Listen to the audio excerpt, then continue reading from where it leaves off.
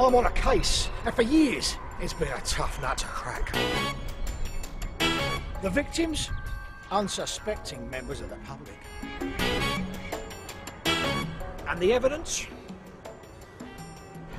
Right here. It's time to track down the owners who poo-poo the idea of picking up after their dogs. Don't get dung, get dog.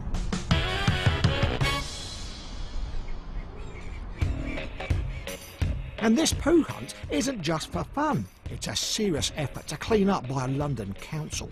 In the past, you had to catch them in the act, but not anymore. I'm going to solve this crime scene using DNA testing. All I need now is to round up some suspects. Suspect number 1, Annie, the Old English sheepdog. She loves children, looking for food, and long walks with the other family dogs, Libby and Sophie. There are occasions when if the girls run off into the woods, they may well do it, and sometimes we can't find it. Also in the frame is German Shepherd Husky Cross, Misha. She's a rescue dog, and her hobbies include barking and chasing squirrels. The amount of mess that's left in the parks is ridiculous. And the final suspect is Todd the Labrador. He likes sunbathing and a good run. I have left one of Todd's poos lying about. It's physically hard to pick it all up sometimes. Barking and Dagenham Council, who else, are inviting dog walkers to get their pet's DNA added to a database at this mobile testing lab. Hello Gary, hello Carol, hello Pippa. Hello Dom. Right, you're having Pippa's DNA registered, aren't you, Carol? Yes, I am. This is a registration form that I've been given, and you put your name, your email, your address, etc. And then Gary will do the swab. Gary, you are the MD of PooPrints, aren't you? Yes. What's going to happen? It's very simple. We're going to do a simple cheek swab on Pippa. We're going to capture some DNA cells from inside her mouth. Okay. And then what happens, we're going to send these off to the lab. That's going to build an individual genetic profile for Pippa. And in the event that offending mess is left behind, Pippa won't do that. We can simply match that mess to a registered dog. Now, in Barking and Dagenham, they're going to make this compulsory for dogs to have this test done if they want to use any of their parks. So how can somebody tell if Pippa's been done?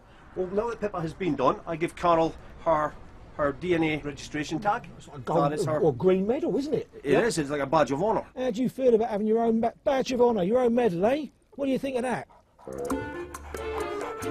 Gary Downley's business is picking up the cost of testing 1,000 dogs during the 3-month trial. In the future, this little mess could land owners with a fine of up to £150. But for now, first-time offenders will get a warning letter. And who better to explain how this is all going to work than the leader of the council himself, Darren Rodwell. Darren, thanks for coming in. Thank you. Take a pew.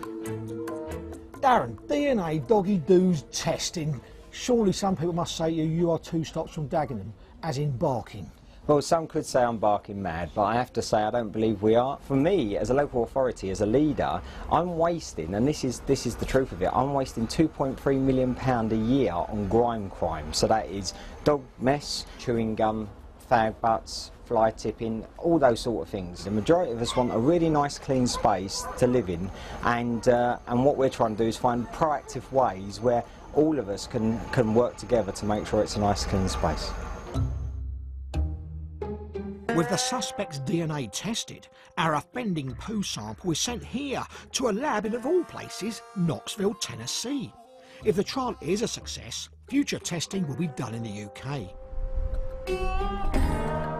Well, the results are in, and an offender has been identified.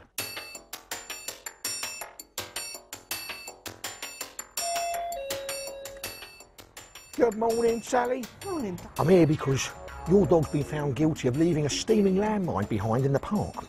The DNA's been checked and it's one of Misha's. But I always pick it up. Well, she did run after a squirrel. I mean, it's quite possibly I missed that one. All right, we're going to let you off this time anyhow. Okay. But in future, keep an eye on her. Make sure you pick it up. I will. Misha, have you got anything to say in your defence?